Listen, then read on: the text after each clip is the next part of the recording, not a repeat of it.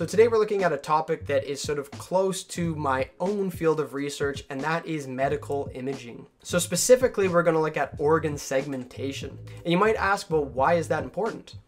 Well, if you want a really good answer to that, you can watch my last podcast video with Dr. Carl Otto, who runs a company that does organ segmentations on CT images that's used in many, many different clinics around the world. Now, the reason why you may want to segment an organ is if you're doing, for example, radiation beam planning. If you're firing a radiation beam at a patient to treat them with cancer, you want to know how much radiation is delivered to a particular organ. Now, traditionally, it was a physician who would go, with the help of a little bit of mathematical tools, to go and segment those organs, but it took quite a long time. Nowadays, they have AI models that automatically segment those organs for you for yourself. So what I'll show you today is how to access CT data from a very popular data forum. We'll download a artificial intelligence model that does organ segmentation, and we're going to evaluate that model on data.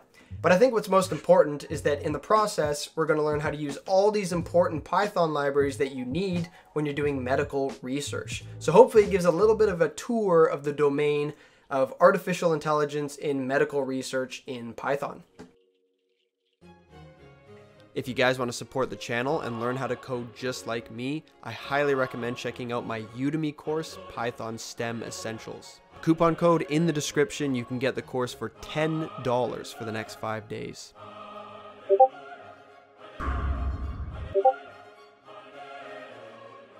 Alright, so the first thing you'll notice about my setup today is I have two things in the Explorer of VS Code. You can see that I have my YouTube channel sort of directory where I have the IPython notebook.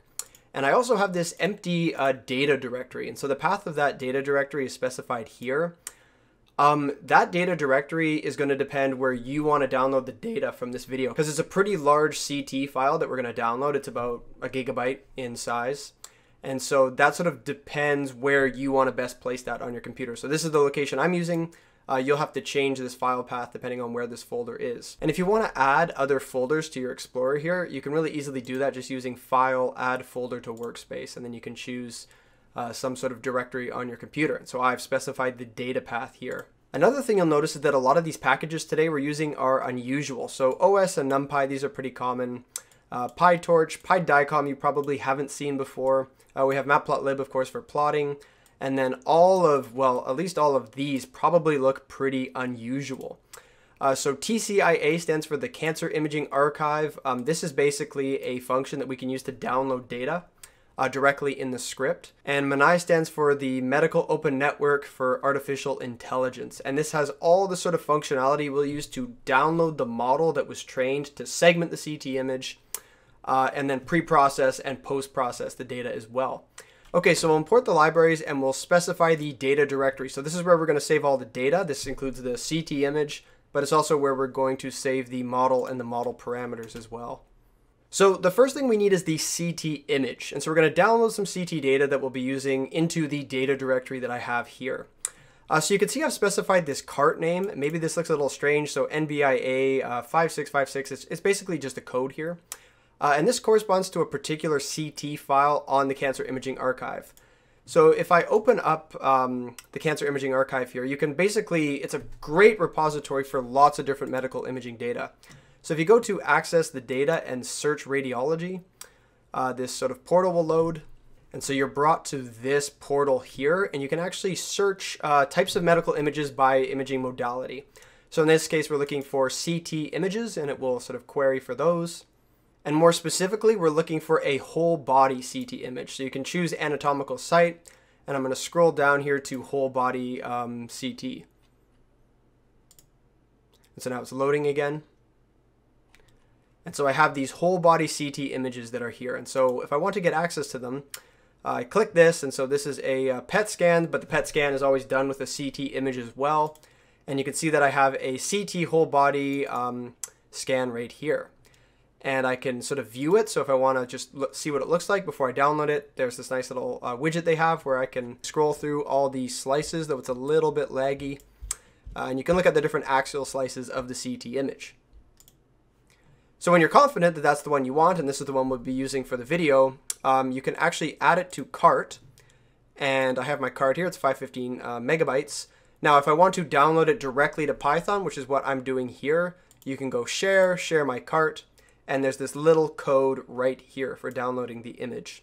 And so this shares everything that's in my cart at the moment. Of course, the thing that I specified here was what was in my cart the other day. It's a slightly different code, but it's the exact same image. And then it will download your data to the directory that you specify. So in this case, I'm saying data dir. It's also going to return a pandas data frame as well, so we can actually look at some of the features. So we're just downloading the images right now. Remember, this is 515 megabytes, so it'll take a little bit depending on your internet speed, of course. All right, so that took about 5 minutes and 20 seconds for me to download. The download time also depends on their own servers as well. They're a little bit slower right now, but that's okay. We have all the data downloaded. And if you look at the data directory on your computer that you've specified, you should have a folder with this big long name here, this big long number, and then a bunch of individual .dcm or .dicom files. So each one of these individual files actually corresponds to what's known as an axial slice, or a slice like this of the patient. So if the z-axis points up, it's a 2D slice at constant z values. So each one of these is a separate image. So these are like a bunch of 2D images. Each of these images is 512 by 512. And so the reason why they store them as separate files is because if you stored them all together, it would be a pretty large, like 512 megabyte file. And while things like that exist now, like DICOM is sort of an old standard, so they separate the data into these separate files here, which can be kind of annoying for opening them up. So the CT folder, I'm just going to combine the data directory with basically the name of the folder right here. So this gives me the folder where all my CT files are located. So there's two main ways to open up this data in Python. The first way is using PyDicom. This is a little Python package that specifically deals in opening and managing DICOM files. So for example, here we'll read the 394th axial slice. It gives me what's known as a PyDicom dataset. This dataset contains a bunch of meta information, a bunch of information about the scan, such as what time it was taken, and then other sort of parameters here. These are important for the X-ray. What's the tube current of the X-ray, the exposure time, table height, basically all the information that a physician or anybody in the clinic would need to know everything about this CT scan. And then at the very end here, you have the pixel data, which contains all the actual image data. So if I want to access that, I can just call dataset.pixelArray, and this gives me an image. Of course, I look at the image shape, and it is 512 by 512. And so the image is a 2D array, and so there are specific units that are used for CT images, known as Hounsfield units. That's sort of the way that most people interpret CT images. But when they're saved in the dataset, sometimes the units are converted to a format that helps them be converted to integers, for example, so they can be saved a little bit easier. So typically when you open this image, it will have units that are sort of convenient for storing the image, and so you need to convert it back to Hounsfield units using what's known as the rescale slope and rescale intercept features of the dataset. So I can change my image so that now it has the proper units of Hounsfield units, and I can plot it, and this is sort of what the CT slice looks like. You can think of Hounsfield units as being sort of a measurement of density, though that's not quite what they measure. And minus 1000 corresponds to air, 0 corresponds to water, and about over 1000 plus, it varies, is bone. Now the issue with this is I've only opened one of those slices. If I wanted to make a 3D image, I would have to loop over every single one of these files in order, stack them up on top of each other, and make a 3D image. And that gets really annoying, by the way, when these aren't sorted. So the beautiful thing here is they're all sorted by the slice number. Oftentimes these names are random, and you actually have to access where they're located in Z in order to stack them together and make an image. And that's a real pain for opening up these sort of 3D DICOM files. But thankfully there's another option, and that's using the Medical Open Network for Artificial Intelligence, or MONAI library. And MONAI is, if you're doing AI and you're in the medical field and you're doing any sort of research, you'd be using MONAI. It is sort of the standard for anything artificial intelligence in medicine. And so it's basically an extension of PyTorch. Most people here are familiar with PyTorch, and it has a lot of functionality for pre-processing, post-processing, opening, doing operations on medical data. And there are so many important functions that will save you so much time using MONAI. And one of these things is actually opening the CT image. So Manai has functionality for easily opening up this sort of data. So I've imported a bunch of, they're called transforms from Manai, and there are things like loading the image, orienting the image, and a few other sort of transforms here as well. These are used sort of to process the data before you do any AI with it. So for example, load image would take a file path and return a 3D object. Orientation takes in some parameters and reorients the image. And you can sort of bundle these transforms together into a pipeline to do a bunch of operations on the data, which we'll get to in a sec. So the first thing is we'll just use the load image transform.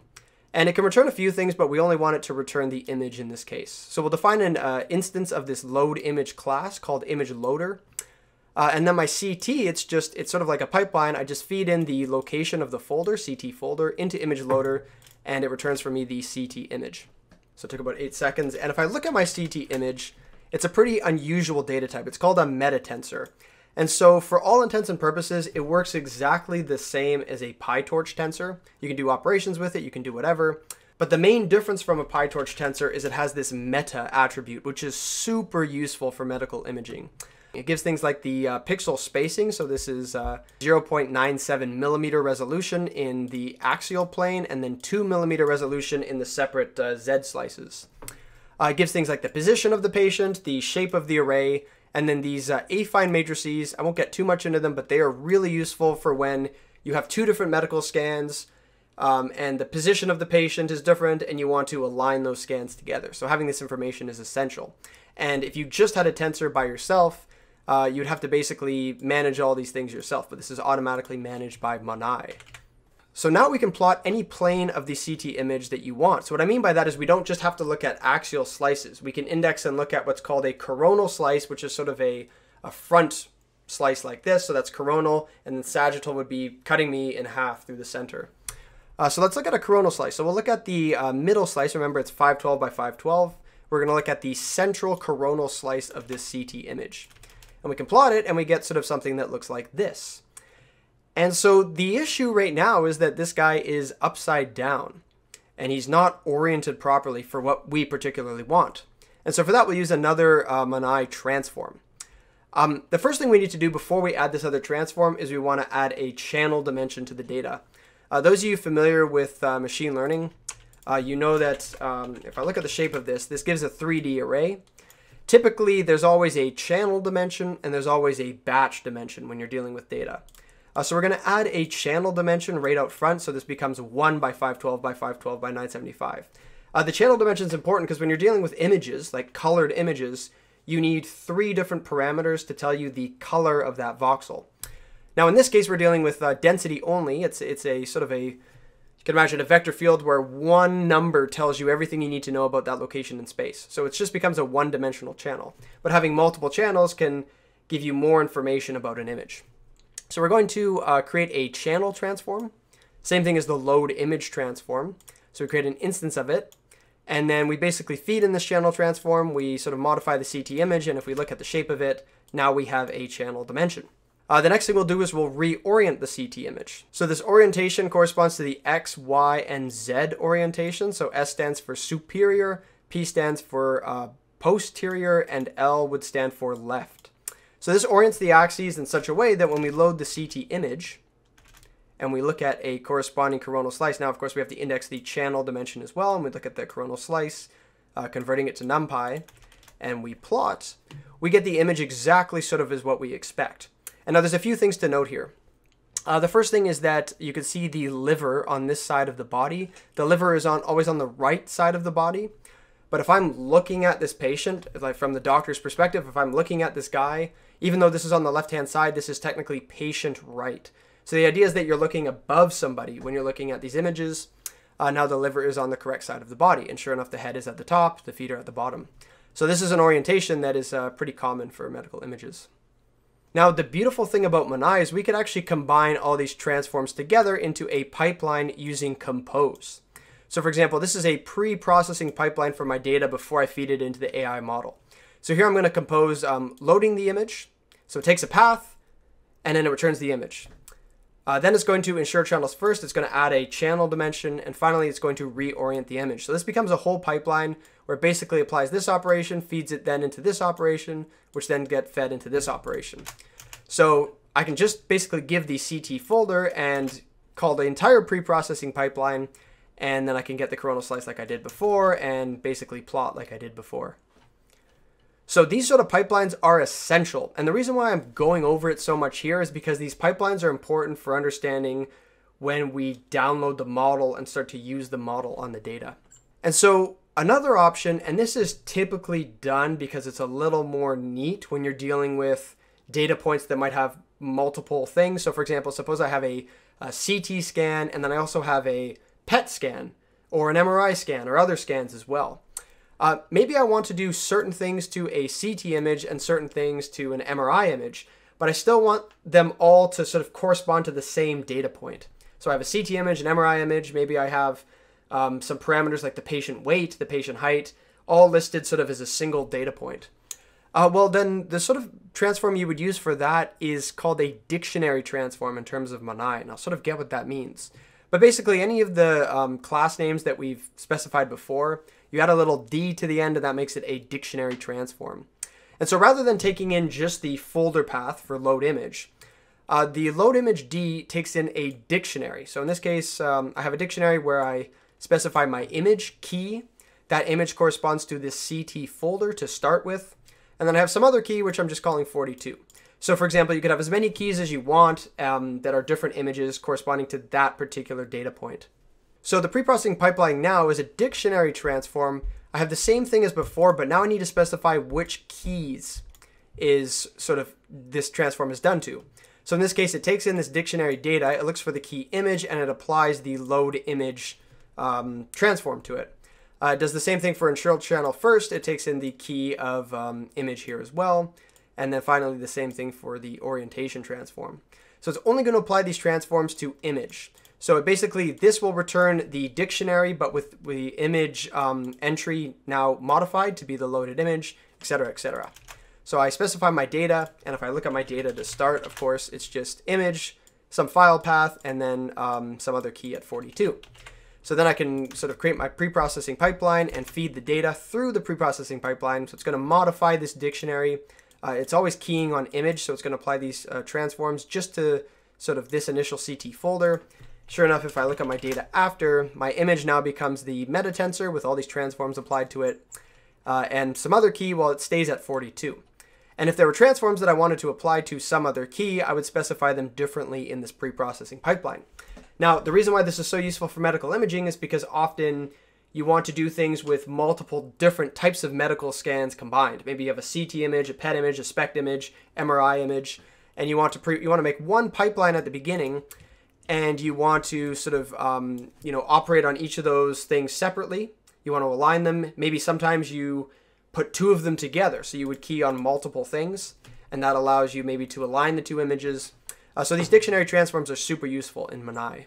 So the next thing we'll do is we'll download the segmentation model so that we can segment all the organs of this guy right here. And so I obtained the segmentation model from Manai's Model Zoo. Now this is a beautiful website because basically anyone in the medical field is doing AI research. If they write a paper and they have a model that does something really well, then they can upload it here, and it can allow anybody in the world basically to use it. So they have ones for segmenting MRIs, for example, or classifying nuclei, the MRI, prostate MRI anatomy. So there's different things for, depending on which research group uploaded their model. So the one we're looking at is the whole body CT segmentation. And I can look at the details here, and you can see that it basically segments all these different regions of the body. So it's a very powerful model in terms of what it can do. I think there's 104 or 105 different regions that it can segment. And so the question is, well, how the heck do we use this model, right? And how did I set up my video with all the code, knowing what to do with this model? That's really the tough part, because, this is sort of a thing not just for medical physics, but in general. If you're given something on a website like this and it looks really cool, but you just have no idea where to start with using it. Well, the first thing to do is to just take a short pause and make sure you read everything. And I'm very impatient, and I typically don't do this myself. But you can see that it actually gives a link to this Manai bundle format. So this tells you some information about how to bundle something and how things come. So, for example, you have your models, you have your model parameters, you have something called metadata, maybe you have some documentation. So these are all the files that people would upload with their model, and you can sort of read into this. But even after going through this, there's not a whole lot of information that's particularly useful. So instead, I'll try to find some sort of tutorial page on GitHub. And so they have lots of different things for using Manai, and if I scroll down, they actually have a folder just for the model zoo. And I can go here and you can see that there's actually an example of using the prostate MRI anatomy model notebook. And this is basically where I got the information I needed to make this video. So they have a really nice way of downloading data and then preparing the pipeline and various things like that. And it's very similar to sort of what we did. So whenever you're faced with a problem like this where you want to use something, just be patient, read the documentation, look for tutorials, etc., and you should be fine. And of course, what you are watching right now is a tutorial, so you've made it this far. So the model name in this case is whole body CT segmentation. The reason I know that is because if I go back to the model zoo and I go to whole body CT segmentation and I look right here, you can see the name of the model basically listed right here, whole body CT segmentation. And so I specify that right here, and then I basically call the download function. So the download function I imported from manai.bundle, so that's how they bundle all the models. And from here, I should be able to just basically give the model name and then download. And then it also wants the place where to save the model. So here I'm also going to save it in this data directory. So I was able to download all the parameters in about 6.3 seconds, and now I have my whole body CT segmentation model. I guess there's a zip file and then the actual bundle here for everything I need for the model. So it gives things like configs, docs, and then the actual model parameters here. So if you were to read the documentation on the Manai website, you would see that if we want to use a model for inference of data, so the model's been trained and now we actually want to use it in practice, the file that we're most interested in is going to be the inference.json. So I'm going to move this over to the right-hand side here, and I'm just going to make it a little bit smaller. And then the other thing that's interesting is the metadata, and this basically tells you everything you need to know about the model. So I'm going to minimize this a little bit, and we'll just make this screen bigger for now. So the metadata is everything we need to know about the model, the change log, things that have been updated with the model since it was first released. And I can scroll down, and it basically tells me, well, what are the outputs of this model? It's going to be integers, and those integers tell me which region is sort of which organ. And there's 105 different regions, one of them being background, as in not an organ. So there's a few modifications I want to make to the inference. And the reason I know to make these modifications is because I understand how the pipelines work. You'll notice that this target compose is very similar to the way that we composed this pipeline here. And if you look, you're composing all these different transforms here after you run the model. Hey, so future me here. You can see in this post-processing pipeline that there's this final sort of bit here where it saves the image to disk. I was originally going to delete this part of the pipeline like this, and just so that it would keep the image in Python. But it turns out that this actually just additionally saves it to the disk as well. It doesn't actually remove it in Python. So we'll keep this part here, and you can see that it's going to save to the following output directory. And the output directory is specified up here. But I don't want it saved in the same place where I'm running the code, because that's going to be where my notebook file is. So what I'm going to do is I'm going to come up here and find the folder path that I specified here. Of course, this is a Windows folder path. And I'm just going to replace this. Remember, include this in single quotations inside here. Now these slashes tend to mess this up, so I'm just going to do a single slash here, here, and here. And I'm going to add an additional folder called mask. So it's going to, in the data directory that we have, it's going to save this in something called mask. Now you may notice that this looks different in other parts of the video, and you may notice that this looks different in other parts of the video. I changed this after the fact. So if you see that, just make sure that you have this here and make sure that you have this correct output directory as well. The other thing I'm going to change is that there's two different model types. There's the high resolution model and the low resolution model. Now it takes a very powerful, and I mean very powerful computer to run the high resolution model because the data basically you resample the CT to either 1.5 millimeters or 3 millimeters for the low resolution model. And it's very computationally expensive to run the high resolution model because, of course, with smaller voxel size, you have a larger image, takes up a lot of computer RAM. So we're going to set it to false high res, and now it's going to use the low resolution model.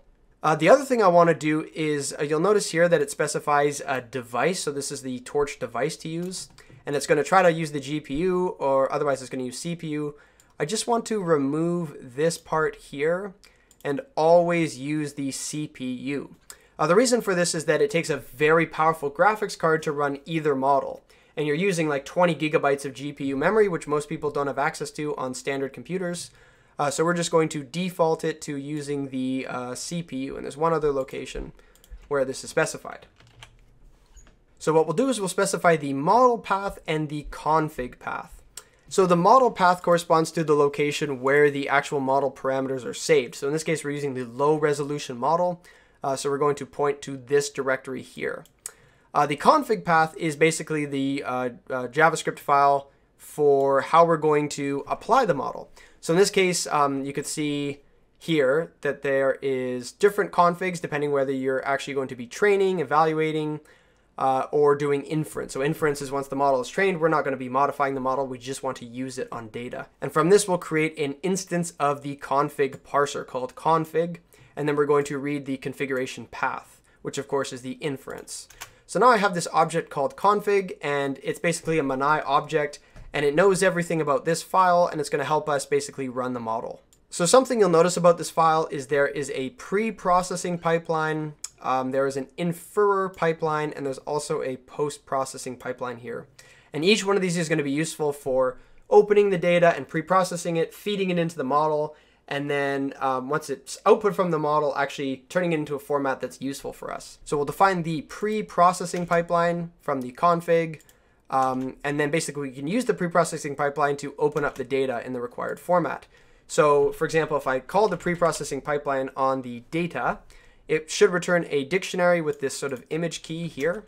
So it's got an image and it's got a metatensor, and you can see that there's values of -1. Of course, this is useful for feeding it into the AI model. If I actually look at the parameters of the pipeline here, you could see that one of the things it's going to do is it's going to normalize the intensity. Because usually when you feed something into an AI model, you want it not going from -1,000 to 1,500 with Hounsfield units. This will bound it between -1 and 1. Actually, that's what's being done here with the scale intensity. And then, of course, it has all the metadata as well. So my data is open and ready to be fed basically into the model. So what we can do is we can get the model by using the get parsed content, the network attribute of the JSON file.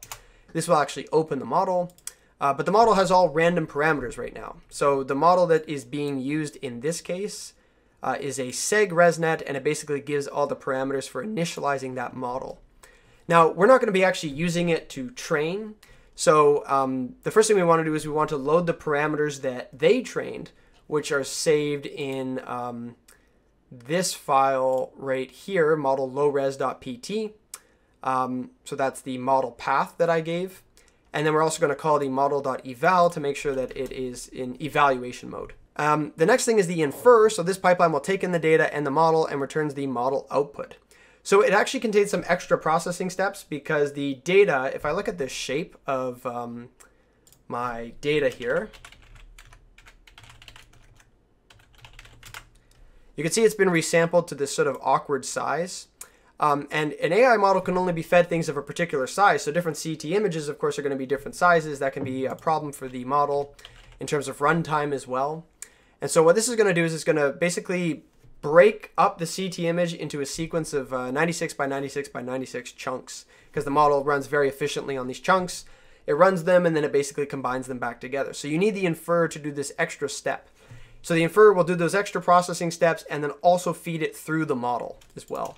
So now I have the infer and then the post-processing step. So I've deleted the save image D so it doesn't automatically save to disk. And this is the post-processing pipeline. I'm just calling the get parsed content method of config and then feeding in the post-processing so it will sort of link up to this here. So now we're ready to start making model predictions. So putting this all together, we feed in the CT folder. This is sort of a dictionary. We call the pre-processing pipeline on that from this file. This will get my data pre-processed.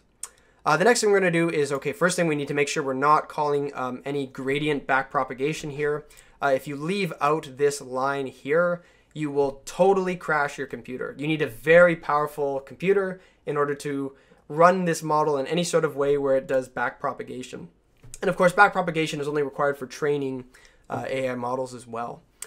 So the first thing is that the data in its current format, data image.shape, you can see that it has the channel dimension, but it still doesn't have the batch dimension that we need. So the first thing we'll do is we're going to unsqueeze it. By the way, if I do this here and then call shape, it now has a batch and channel dimension. So I'm going to infer this sort of tensor here. So I'm feeding this into the infer. And the network I'm using is model. So it takes in the sort of pre-processed data and the model that we're going to use to evaluate, and it creates this new key in the dictionary called prediction. So we have our original CT image, and then we also have this new key called prediction. This prediction, of course, is also going to have this shape here. So we will remove the batch dimension from the prediction.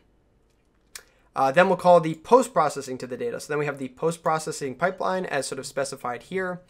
And so you'll notice while this is running, if I open up my task manager here and look at my CPU usage, this is going to spike, but the other thing that's going to go up is, of course, the memory usage as well. So you can see that this cell is running here, and the memory usage is quite substantial. So I have 32 gigabytes of RAM.